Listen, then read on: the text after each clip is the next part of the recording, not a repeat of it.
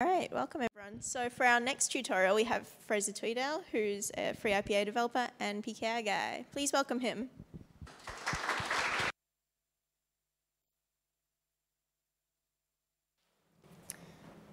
Well, thank you everyone for coming along to the workshop.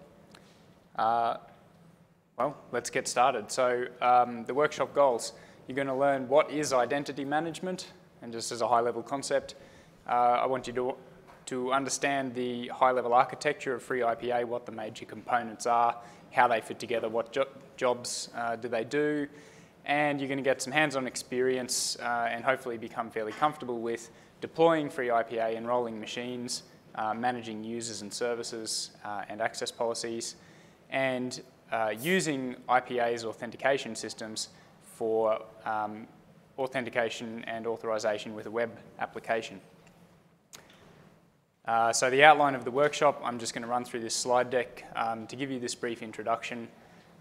You are going to set up your Vagrant and VirtualBox environment. Hopefully you've already done that and you're ready to just Vagrant up and start working through the curriculum.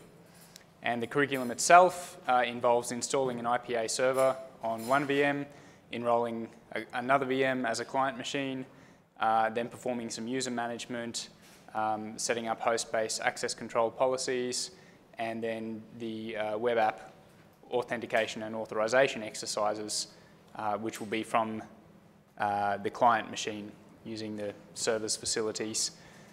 There's also a replica installation module. If you think that that would be beneficial, feel free to do that before you do the host-based access control or the web app authentication module. And there's also some certificate management content.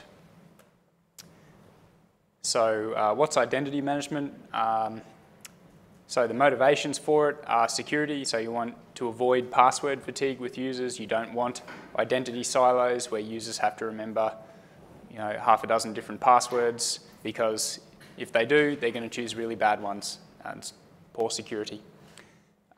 Implementing password policies, access policies, and of course a secure authentication system. And also the productivity benefits. So in avoiding identity silos, you avoid the repetitive administration actions, avoid the repetition of having to log in by using a single sign-on system. You can avoid downtime, and simplifying the administration improves the productivity within your organization or your open source project.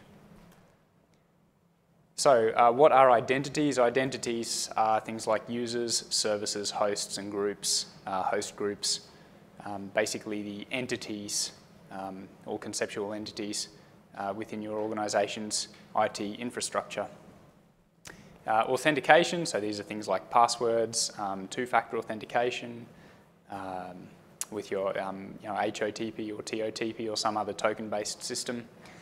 Single sign-on system, which is more than just having a single password that you can use to log into every site.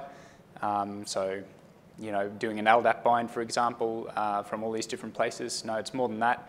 It's actually logging in once, and then you are logged into the services to which you have access. All you need to do is navigate there, and you should have access, or to talk to those servers, and the existing tokens or tickets that you have give you access. Authorization, so these are identity-related policies about who can and can't do what in your systems. So having established who you are, now we consult policies to say, can you do what you're attempting to do? And finally, management. So how do we actually manage the identities, the authentication, and then the authorization policies at scale within an organization? Some of the technologies in this space, LDAP, who's familiar with LDAP? I expect many of you are. Yep, most, good. Kerberos, who's familiar with Kerberos? Who uses Kerberos? Okay, who's ever deployed Kerberos? Yeah, a few people. Okay, good. You'll be deploying Kerberos today. So hopefully most of you will find that an interesting exercise. X509, which is a public key infrastructure. So this is the PKI that secures the web. So you would know SSL or TLS uses X509 certificates. So FreeIPA includes a X509 PKI that you can either chain to an existing public key infrastructure or deploy with your own root certificate and use a parallel PKI within your organization to identify users and services. DNS, of course, making sure that you can actually access hosts by name rather than by IP address. And DNSSEC is also supported by FreeIPA. And NFS, which you can use to auto-mount home directories so that when users log into hosts on your network, they have access to the same home dir everywhere or same shared resources on different hosts. We won't be setting up any NFS today. So FreeIPA is an identity management solution. It brings together a number of components that are in themselves their own separate open source projects. The main components are 389 directory server, which is the main LDAP directory store. MIT Kerberos KDC, which is a key distribution center. The Dogtag certificate system. This all sits behind an Apache HTTPD, and we also use bind for DNS. And there's a client agent which runs on the server and on client machines called SSSD, which stands for System Security Services Daemon. So at a high level, so I'll just grab my laser pointer.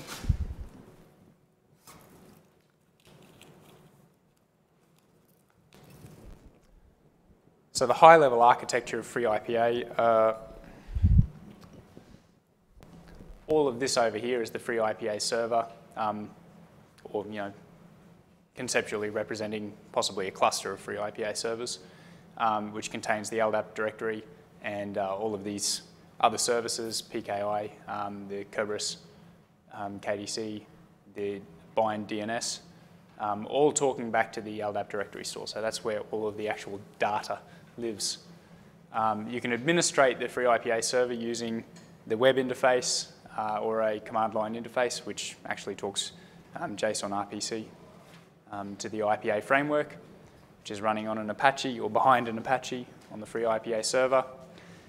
Your clients enroll in the FreeIPA domain. Most of the clients, Linux FreeBSD, support SSSD. For those that don't, there's the slappiness plugin that maps to various LDAP schemas that just traditional LDAP clients will use to look up users, groups, and so forth, and perform binds. We also support trusts with Active Directory, but we won't be doing anything with that today.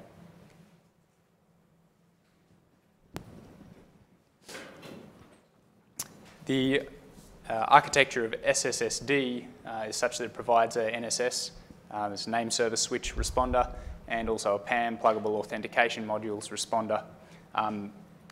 This is everything on the left-hand side of the network boundary. This is all on one host. So these clients are actually programs that talk to the NSS responder or the PAM responder, whichever is relevant to the operation that the client is performing, through a shared library.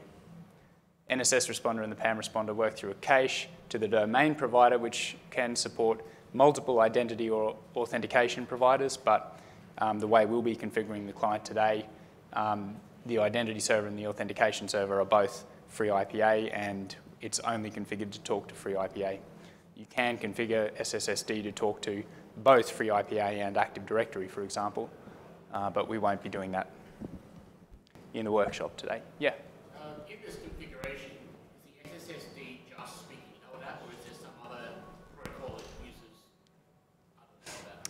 Yeah, I think it just talks LDAP, but for FreeIPA servers and for Active Directory servers, it has some additional smarts to know, for example, for FreeIPA, where to find the host space access control rules so it can provide HBAC enforcement on a client and that sort of thing. So talking LDAP, but knows about identity provider specific schema depending on the provider. Yep. Does that answer your question? Yeah, yep. I was wondering if there was some other protocol in there that was new to No, LDAP. So Kerberos basics, when you perform a K init on a host, your client authenticates to the authentication service and receives a ticket granting ticket with an expiry.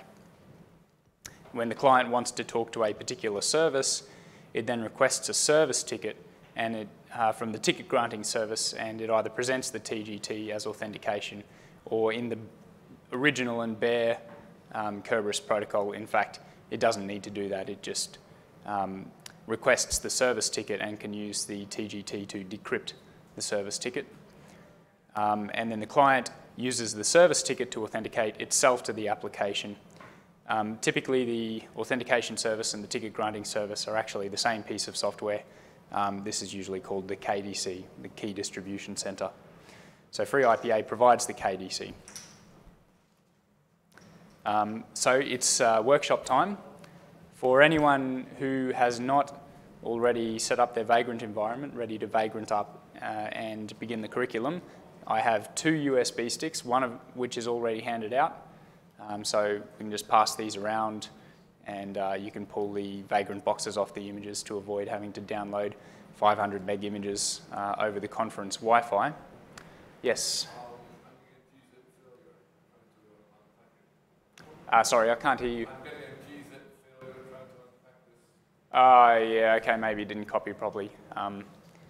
Yeah, that's right. We'll work that out in a minute. I might need to just put the things back on the USB sticks.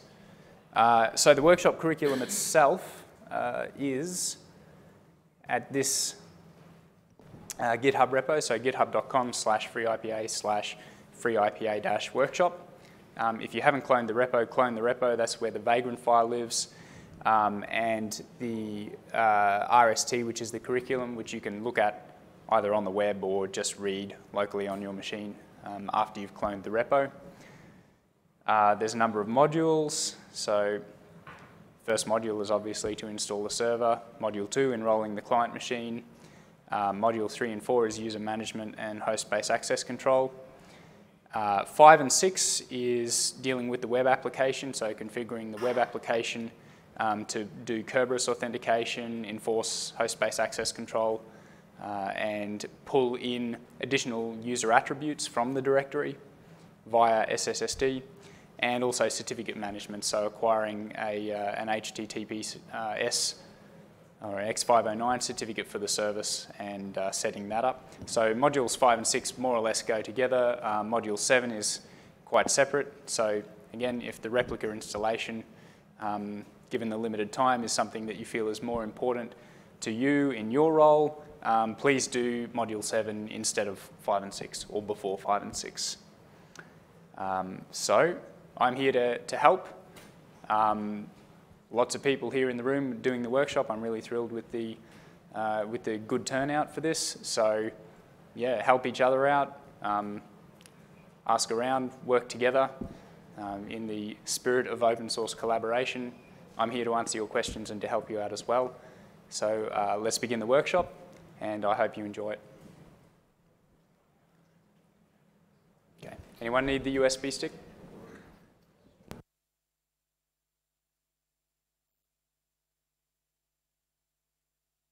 Okay.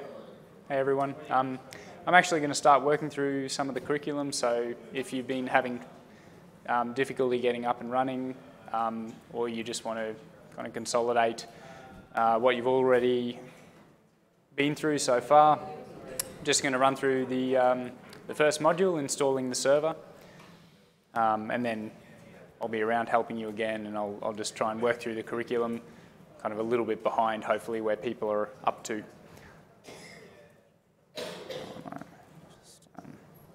So I've just run the Vagrant up. Can everyone read this okay? Can anyone not read it okay?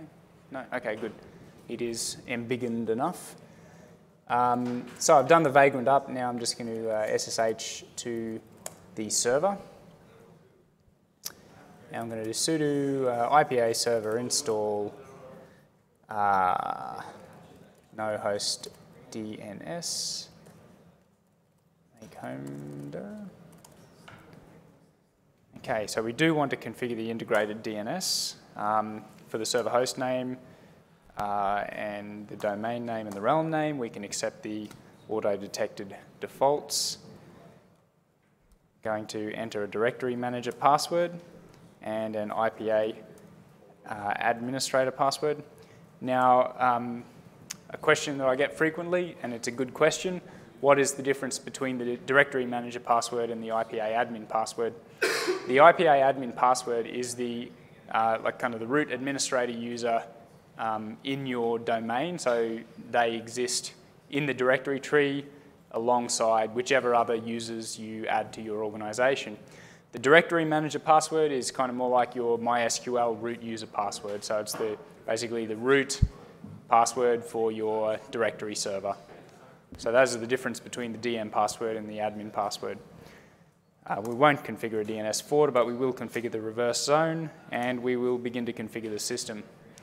And this whole process takes 4 or 5 minutes. And at the completion of this process, the IPA server will be up and running.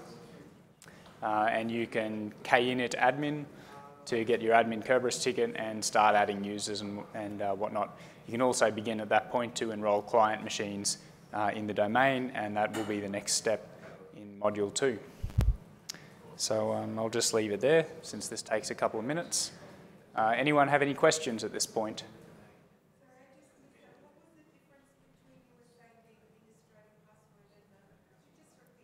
Yeah, no problem.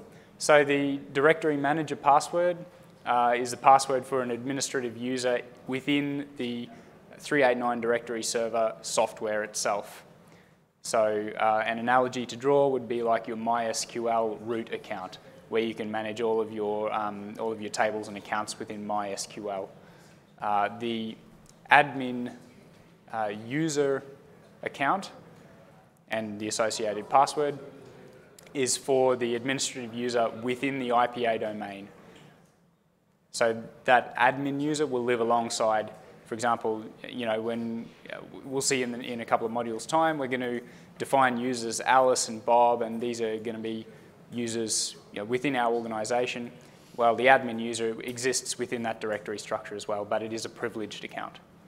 Does that answer your question? Yeah. Yep, great, thanks. Yes, the admin is a domain administrator.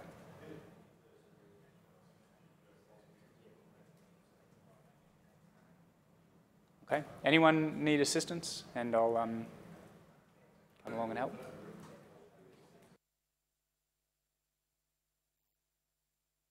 Care for people who are here. So, hey everyone. So just a quick note, because there are some people who have already finished up and have blasted through the curriculum, and that's great. Please leave feedback about the workshop. So this form, it will only take you a minute to fill out. Basically just asks, what's your technical background? How much did you know about identity management before the workshop? How comfortable do you feel with FreeIPA or recommending FreeIPA now? And then just some specific stuff about what went well, what didn't go well, what did we not cover that you might have liked to have covered, that sort of thing. So I'm gonna leave this up. If you could please give workshop now or shortly after the conference, that would be very much appreciated.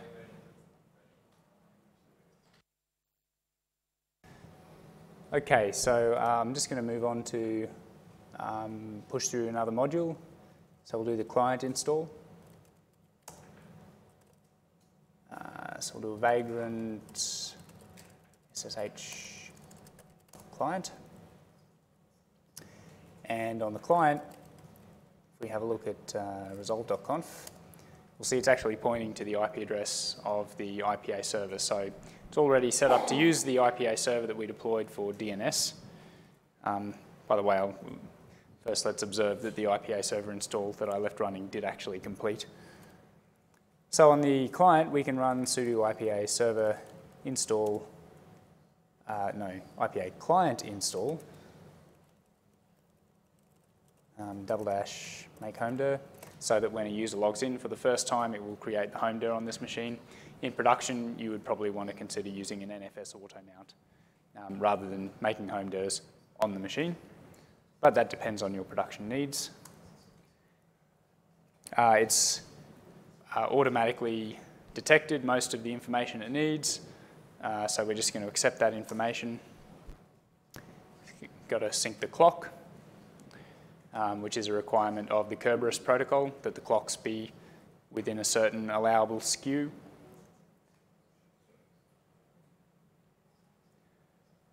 And hopefully this will take not too long. And here we enter a user authorized to enroll computers, which at this stage is just admin, and admin's password. You can see it's issued, I've pulled in the CA certificate for the internal CA, configuring SSSD on this host, and public keys, etc., set up and added to the directory, and basically that's it. This client is enrolled.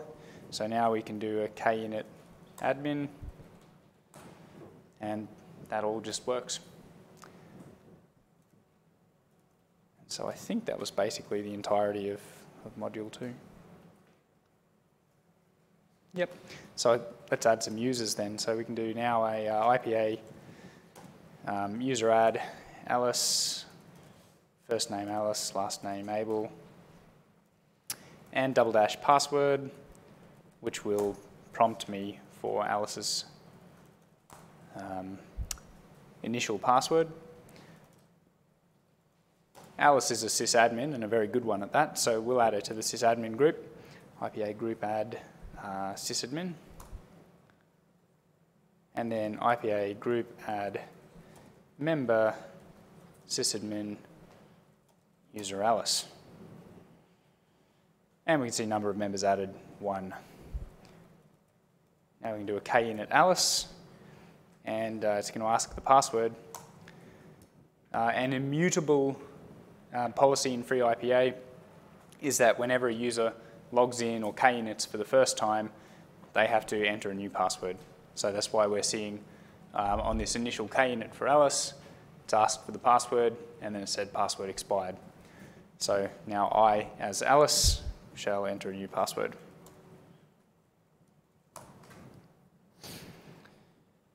Okay. And what else do we do here? Anyone have any questions about the client enrollment or the kind of user and group administration processes that were just carried out? No? All pretty straightforward. Cool. Where are people up to, can I ask? Has anyone finished? Who's finished the workshop? No. Is anyone totally lost and needs help?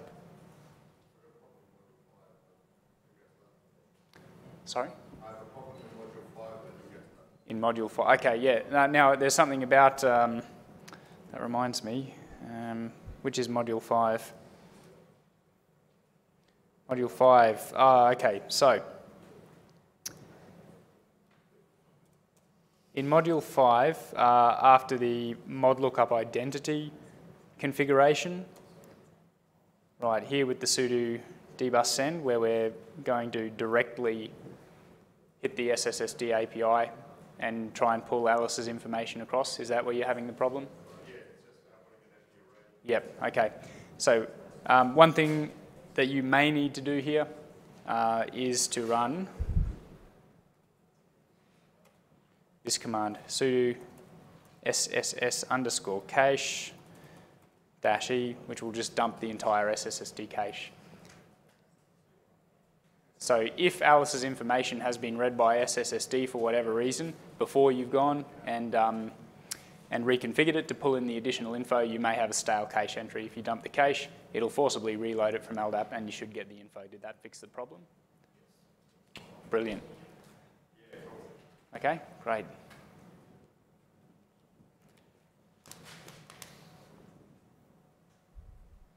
Yep. Okay. So we are almost out of time, so it is time for some closing remarks. I hope that you've all enjoyed the workshop and learned something.